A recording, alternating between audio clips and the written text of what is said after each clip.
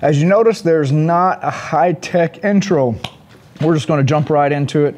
This video is about H gear. We're going to answer some of your questions. We're going to explain to you what we run as we gear up for the CQB house here next week. And we'll talk about some of the older gear that we had for the most part and our upgrades that we're getting ready to switch over to.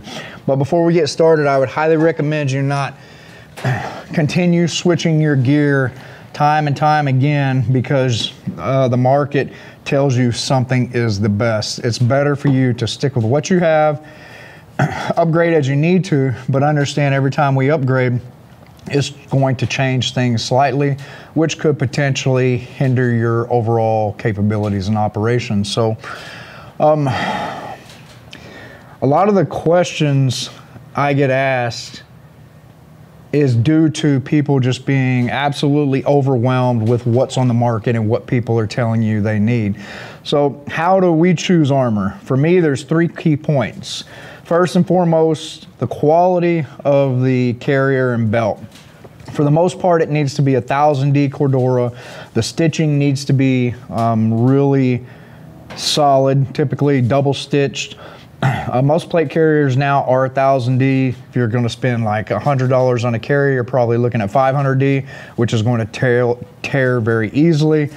The second thing I look for, which is probably the most important, does it qualify for all my operational needs? All right, and thirdly, what does a company stand for? Does a company, are they solid? Okay, which there's a lot of great companies out there, a lot of good people working for the companies, but do they tithe? Do they give back to the communities? Do they help invest in law enforcement training, things of that nature? Those are things that I look for. You got anything else that you look for?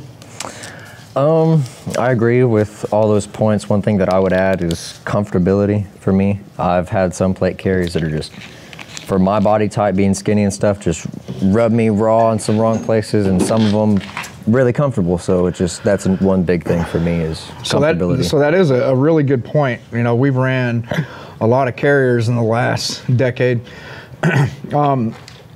Some carriers feel really good, but then you get out there in that heat, you start sweating, you don't have a barrier between you and the carrier, the type of material starts chafing you and itching, and it can definitely take your focus off of operation.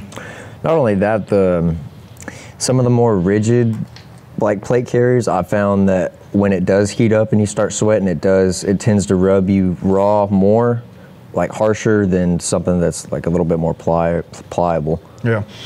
Something else to take in consideration is anytime you buy new gear, for me personally, there's a break-in period to where the gear, the material becomes a little bit more malleable and overall feels a lot better. It conforms to the body better. It's going to dissipate any sweat, rainwater, anything like that a little bit better.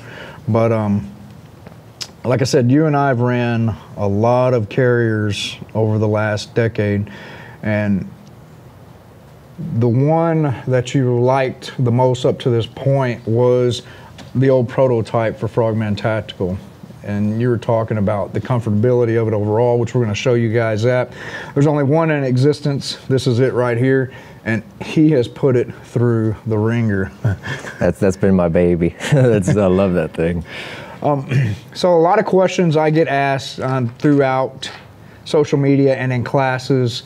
When and where do you determine you run armor? When and where do you determine what type of gear do you operate in?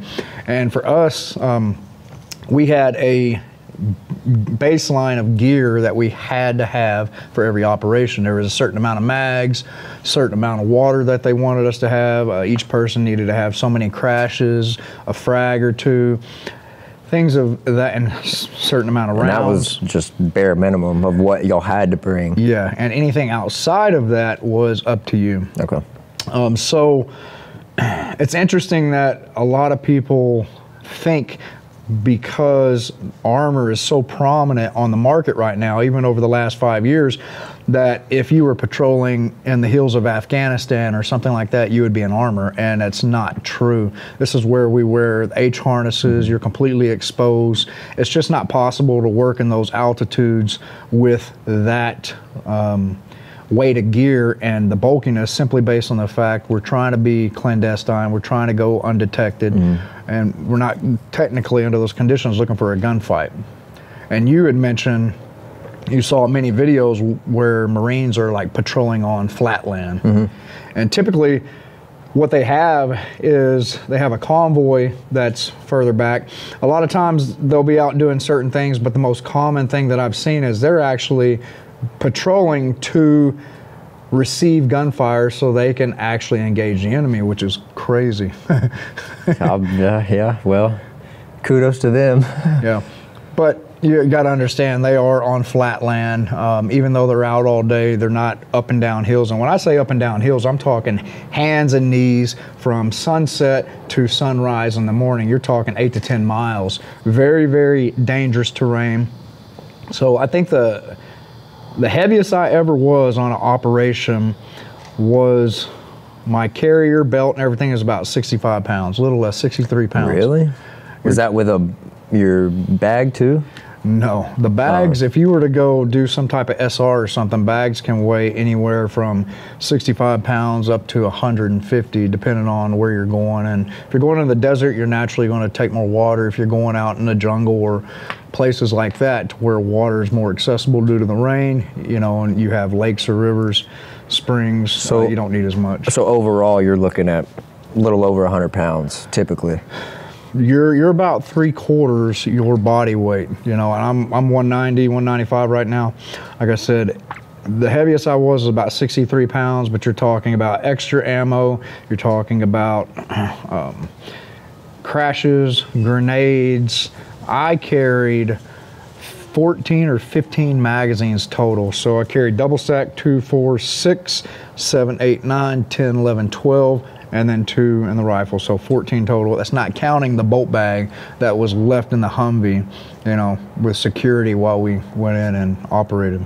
So based on everything that you've seen me do overseas on videos and what's happening over there and what we're training for as everyday citizens, civil unrest, maybe active shooter if that were ever to arise, what do you think the major differences are?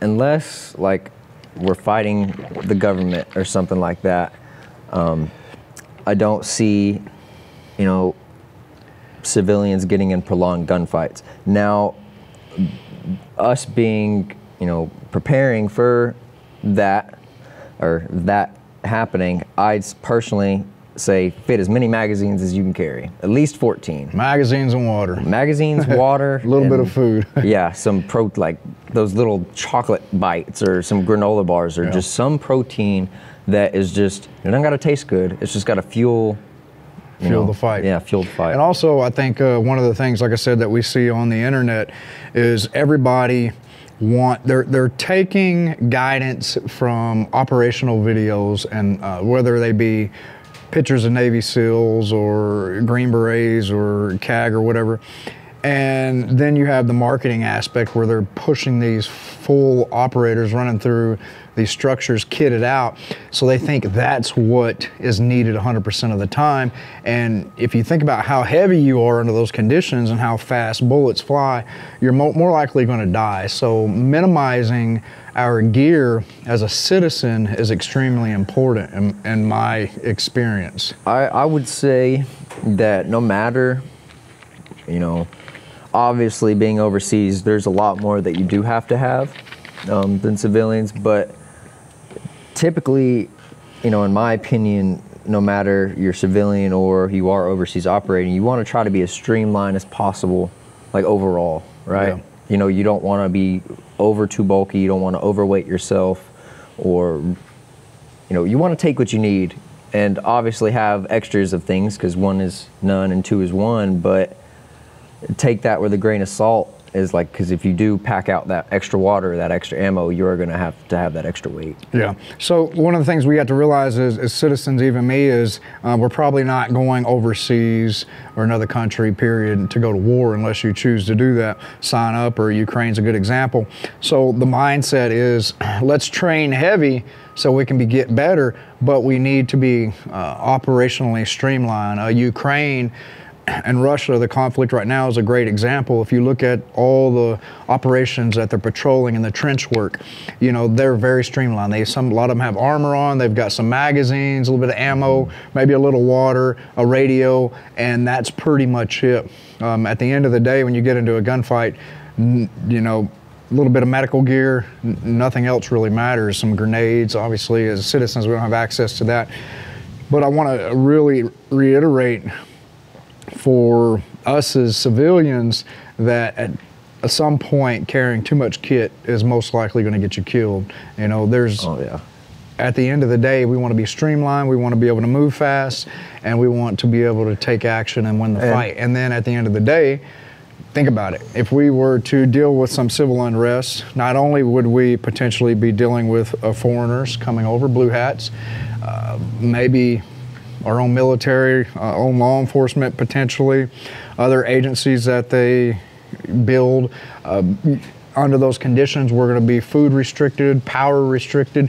They're going to do communications restricted. So you also are going to have to understand that you are going to be fighting many of your neighbors that are wanting to do you harm or take from you. And you have to understand, like, Ukraine is a good example, but there's a lot of aspects that are happening in Ukraine that you're probably not going to experience here in the States with civil unrest. Like what? Artillery, for example. Most likely. And I mean, not to say that we wouldn't be digging trenches if it came down to it, 100% we would, but when I think of, you know, America falling and us having to fight here, it's going to be a lot of fast-paced stuff. It's not going to be, you know, in my opinion, what we see in Ukraine of, you know, it's going to be a lot of people, like urban environments, cities, stuff like that, like we have seen in Ukraine. But I feel like Ukraine, you see a lot more like what we saw in World War I, World War II, where it's literally you're taking inch by inch. And it could get down to that here too, but Ukraine is so vast and open land and stuff like that, which we have here too. But I feel we have a much more bigger populace overall. Yeah. Like the density wise. So there's a kind of a catch-22 here. Obviously, if we were to go into some type of civil unrest, the goal is to control and not destroy, although they can rebuild, but the more resistance the American people give, the more aggressive they have to become, which is going to cause more destruction, and eventually we're going to be destroyed, you know, buildings and cities and stuff like that. So I agree that for some time they will do everything they can to mitigate, you know, destroying everything, but at some point, you know, it is what it is. It's going to happen like every other country because humans are involved. So for me personally, one of the things you'll notice is I always run as streamlined as possible. You know, you'll see very minimal stuff on my belt, you'll see very minimal stuff on my carriers, and that's it. I'm a firm believer in, you know, I'm getting older, I can't move as fast, so we have to be a little bit more strict on what we're carrying, you know. So I agree with that, but I've always had the mindset of it's better to have it and not need it than need it and not have it. I mean, I carry a gun every day. You know, I may not need the gun, but I carry it just in case I do need the gun. So when it comes down to the essentials, ammo, water, medical, I really think that those are the things that need to be priority over other stuff. Like 100%. If I got to choose between water and some other magazines versus like some baby wipes or some socks, I'm taking the magazines and the water. Right. You know what I mean? Yeah, and you know, one of the things that I find interesting is a lot of people on the internet will say, "Hi, how you doing?" They'll say things like, you should be wearing this and wearing that." And I used to try to reason with them, but I got to a point to where I understood that there's a reason why they never went overseas and became a protector or anything like that. It's just because it's not in their nature. When you put on this armor, you are already pretty much signing your death wish. It's just part of the game. You know, the moment you put on any type of armor, you understand that your hips are vulnerable, your thighs, your neck, your face. Well, that, and also when you put on armor, you're saying to the world, here I am, let's go. Like, it's you or me at that point. Yeah. I mean, as CCW holders, you know, you do take that into account too when you carry a gun. You know, you're not just carrying it to protect yourself, you're carrying, you know, at the end of the day, you're carrying, I mean, I won't say everybody, but for me, at the end of the day, I'm carrying my gun so I can protect everybody else around me. Right. You know, if I get hit, I get injured, I, you know, inevitably die trying to protect people, then it is what it is, that's why I'm here. But like you were saying, you put on armor and you're getting into it, like going close quarters and stuff, yeah, you're saying, here I am, it's you or me. You know, another thing, as a citizen, I hear a lot of these angry people on the internet, even some prior military, they say, you know, you're LARPing, you're pretending. You know, as somebody who's witnessed the way our country is going and the active shooting and stuff like that, you can only train your children to do so much. And I always carry a rifle, my pistol, CCW, holster, and a set of armor, if not my belt and stuff, if I'm going to go train. But those three things are a must: rifle, pistol, and armor. And there was one instance to where it was your school, Midland Freshman. I was actually in Midland, and they gave an emergency call that there was someone got in a shootout with law enforcement. They locked the school down, and he was in that area. So I got in my truck, I hauled butt there. I literally sit right across the street from the front doors, and an officer was there, and I just waved at him, and I just sat there for almost 2 hours. And I ran these things through my head, and the more I thought about it was, even though I could see 100 yards in each direction, would I had enough time to don the armor and stop the person from getting inside? Or would I had to just grab the rifle and go and help that law enforcement officer? And a lot of times, like you said, home defense, there were times when I first got out that I would keep my armor right fairly close to the bed until I had a couple incidences and realized, you know, you're not going to put your armor on. The moment it happens, they get inside the house, you immediately go towards that threat because you have children in your house. You don't, the goal is, I don't want to search for them. I want to find them at my front door. I want to find them at my back door. I don't want to find them in somebody's room. So even though you can don gear real quick, it's just driving forward is, you know, first nature. So you got anything else on that before we start digging into Yeah, this? I do want to swing back to like how you said that you've heard law enforcement and some even prior military guys, you know, saying LARPing or like play acting or whatever. Well, my kind of take on that is they're saying that because when they joined, they were allowed in this exclusive club, right, so to speak, where they got all these toys and, you know, they got to go be badasses and stuff like that. Well, then now they come home and they see civilians doing the same stuff that they went and signed 4 or 6 years of their life away. And I honestly think it hacks them off, and they're what is that? What is the word that we offended by it, because they're like, well, so that's a good concept. What you're going to find is a lot of military men, even law enforcement, firefighters, anybody who put their life on the line and who've given part of their life to that, they've never moved on. And that's the best thing that they've ever done. So that's where the offense comes in at. They're not thinking clearly. Like me, I 100% understand a majority of the military could not pick up a gun and effectively use it if they had to.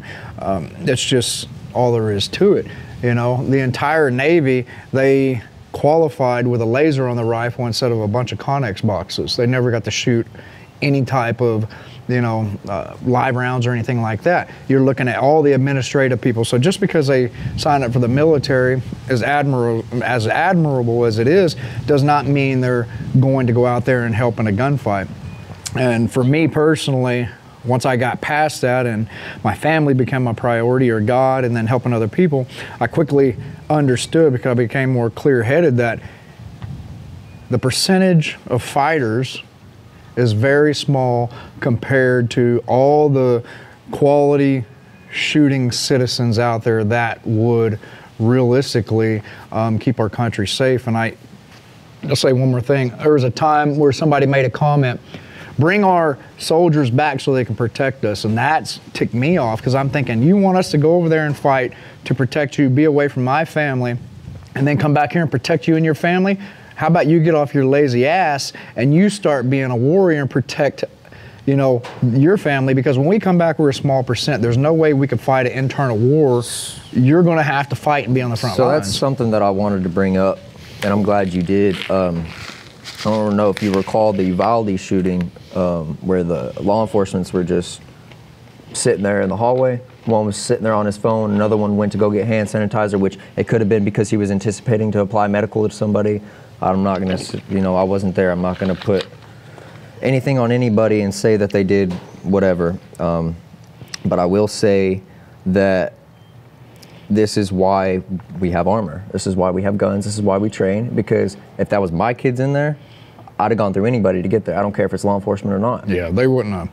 You wouldn't have stopped me. You would have had to kill me. Either you're my friend or you're my enemy, and you can be on either side. Yep. I will sit in prison for my children, and I can be on the news for my children and wife. Me too. It's just all there is to it. So without getting into that whole nother conversation, let's go ahead and check these plates and carriers out, or excuse me, the plate carriers out, and we'll go from there. Cool. So this is the prototype that my dad had designed a couple years, or more than a couple years back. As you can tell, I put it through the ringers.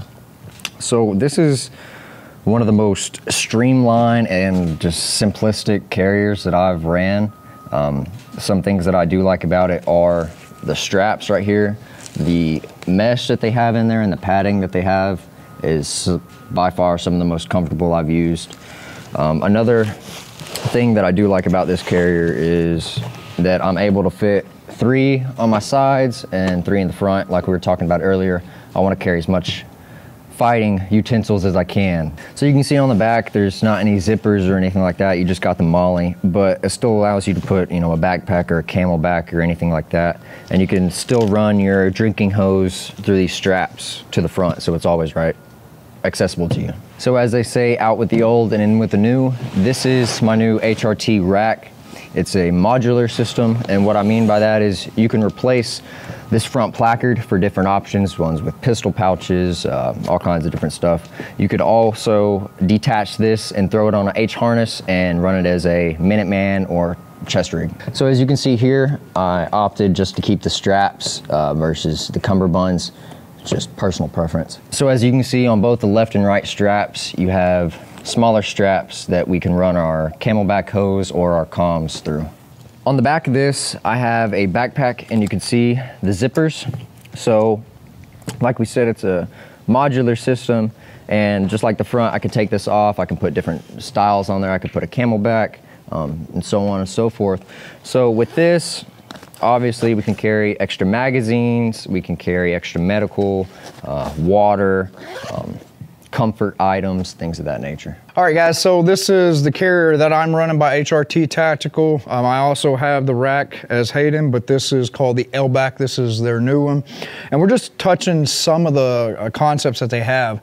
It's very well made. They have quick releases, top and bottom here, so we can get out of it and don it very quickly or ditch it in case we hit water or something like that. Back in when the Marines came over the beach in Normandy, when they stepped off of the boats, basically they went straight to the bottom. What they didn't account for was the tides were changing the sand berms underneath the water. So when the boats hit the sand berm, they thought they were shallow enough. So the Marines went off, went straight to the bottom. Since they didn't tell or teach the Marines how to get out of their gear very quickly, they panicked and hundreds drowned. So as Hayden said, the entire system is modular. We can disconnect this, we can take this placard off, and we can change that placard to anything that HRT has.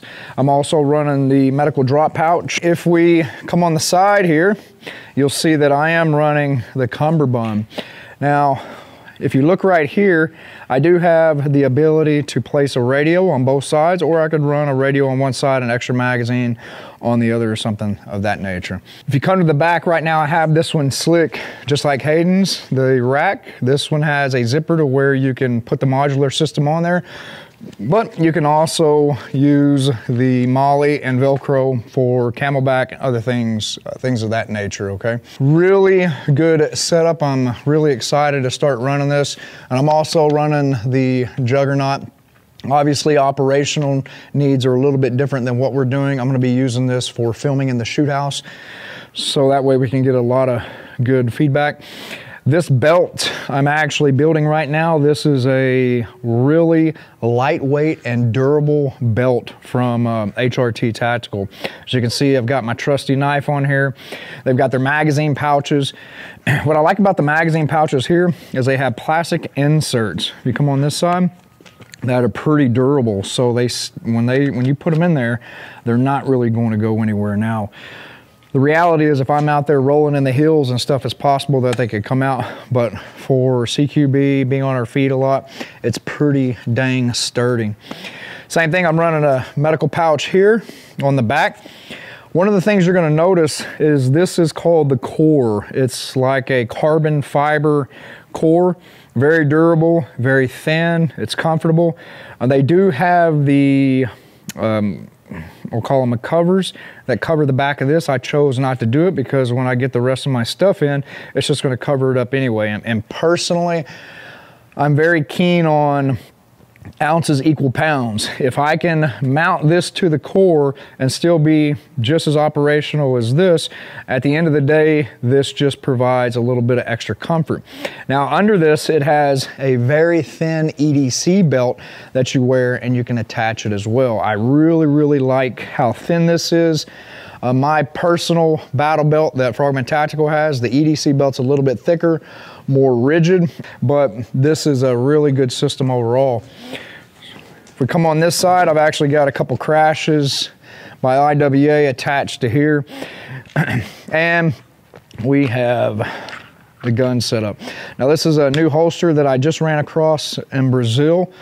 I'm gonna do a video in conjunction with the Safariland holster that I'm running and show you the difference. Out of all the holsters that I've had the honor of testing out, nothing has held a candle to Safariland until now. This one has really got my attention. Overall, this is probably one of my favorite carriers that I've ran in my life. I know it can be very overwhelming when you're trying to, like I said, look at the marketing aspect, look what operators run, look what these people you look up to on YouTube run, and try to decide what you need as a citizen. And then it complicates it even more when they have a modular system. I'm big on keeping it very simple. So what I would recommend is you just sit down and make a decision on how many rounds you think you need. And as I believe Hayden said, you know, in all honesty, I want to run at minimum of 6. So me, I have 2 in my rifle. I've got 3 across the chest and most likely 2 here. If we had an issue here in this country, and we see a lot of guys pushing the ham radios, at the end of the day, the people that we train with for the most part lives hundreds of miles away, potentially in another state. The chances of you linking up are almost non-existent if they start locking down this country. So in my personal opinion, yes, radios are important, but it's also an opportunity to be DF'd by the enemy if they wanted to get down to the nitty-gritty. I don't see myself running radios at a high capacity because at the end of the day, again, the only people I trust are the ones that are in my circle. And to be honest with you, regardless of how good someone is, where they've served, what they promise you, the nature of humans proves that most people can't be trusted, so you have to be very cautious on these things, okay? So anyway, give HRT Tactical a look. Oh my gosh, this dude's eyelashes just fell off. Holy crap, check that out. No wonder why he looked like a chick. Now he's looking a little more like a man. We're gonna have to put him on the range. What do you guys think? You think we should fill him up with tannerite and pop him at about 1,000 yards and see what's left? So if you guys have any questions, put it in the comment section. If you have experience with another carrier that you like, put it in the comment section of why, and we'll see you next video. Have a great day and God bless.